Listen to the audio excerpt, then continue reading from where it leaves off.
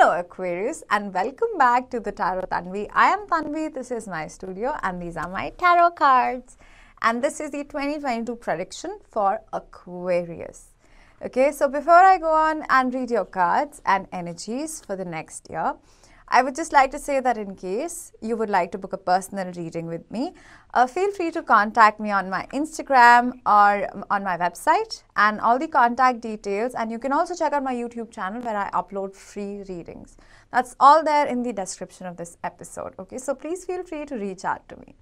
Okay, now coming to your reading. I have pulled 3 cards for one area of your life, for each area of your life for the next year. So this is the area of love and romance. This is the area of career and finances. And this is for the area of physical, mental, emotional and spiritual health. Okay. So for the area of love and romance, we have the Wheel of Fortune, which is nice. Actually, I really like this card. This is one of my favorite cards in the tarot. And yeah, I really like the Wheel of Fortune, because it talks about sudden good luck, especially when it's upright like this. Okay, so this means that things would turn unexpectedly. Did I just hit the camera? I did.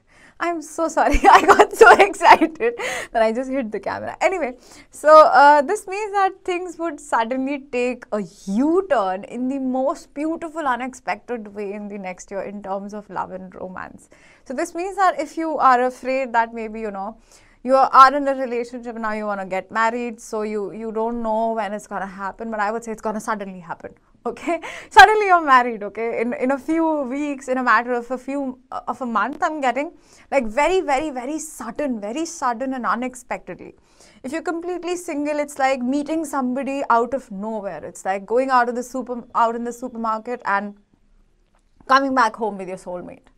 Okay, so it's that sort of an energy that I'm getting in the area of love and romance. Now, if you're already married, so whatever is the next step, whatever is your desired step in terms of love and romance, in terms of the next step in that. Okay, this could be like you are already happily married, and so I don't know, you become happier all of a sudden. Okay, as a couple, and you thought that you know everything about your husband or your wife or whoever you're in a relationship with. And now suddenly you know much more and you are in a much deeper commitment and happier marriage. So that's really good in the area of love and romance. And also this is a major arcana. So this means that again, this would not be something that you would consciously do. So if you're completely single, I don't think like, you would actually be looking out for somebody. This would just happen naturally and organically and suddenly. Okay, I like it. So next, in the area of your career and finances, we have the Justice card. So the Justice card is also one of my favorite cards. This is also a major arcana and it talks about bringing balance. This is bringing karma back into your basket. So understand that karma is never a bad thing, be it good or bad. Okay, karma is actually never good or bad. It's like whatever you give out in the universe, you'll get back. So if you have been putting a lot of efforts towards your goals, if you have always had good intentions, then that's gonna come back to you 1,000 times. Okay, 1,000-fold. But at the same time, if you feel like you have not been giving your 100%, or somebody has been mean to you, and those people will get their karma back. Okay, so it's like a fair energy, but quite a fair energy actually. So whatever you give in the next year, remember that's exactly what you will get back. So you reap whatever you sow. It's not like you sow the seeds of, I don't know, papaya tree and then suddenly you get a mango tree. That's not going to happen, okay? If you sow papaya tree, then you'll get a papaya tree. This is simple, straightforward karma, which is actually really good. So, I'm sure that you all have been putting in a lot of efforts. So if you think that you don't see your results, I think next year would prove you that karma exists and good karma really comes back 1,000 times. 1,000 folds. Okay, And next, in the area of your physical, mental, emotional and spiritual health, we have the King of Swords. So the King of Swords is the king of communication. Okay, I would say if you're a person who holds back emotions a lot, this year releasing and expressing your emotions, your needs would really benefit you.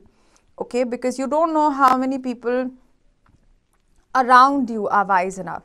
So I also see that on the shoulder of this King of Swords in this deck, we have a crow or a raven. So raven and crows are actually my favorite birds.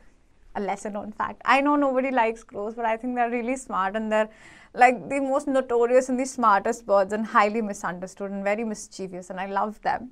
So shout out to all the crows if you're watching the video. I don't think a crow is watching the video. Anyway, so the crow anyway signifies a very intelligent advice.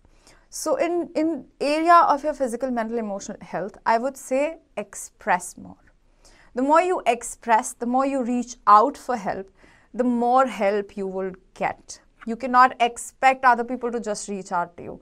If this has been your approach, you know, of expecting other people to treat you in a specific way without you expressing your needs, without you telling them how you like to be loved, then I think maybe it's time to change that, okay? And you will feel actually much more satisfied and more in power that you did that, okay? So also now I have pulled three cards, three cards that would tell us the important months for the next year 2022 for Aquarius. So we have May and we have August and then we have the Somber. That's German. That's not a weird accent. Maybe a weird German accent. But this is December, okay? So these 3 months could be quite significant for you in the next year, 2022 for Aquarius. So yeah, so that's all that I have for you today. And I hope that this was helpful in some way. And I will see you again next time. Bye-bye.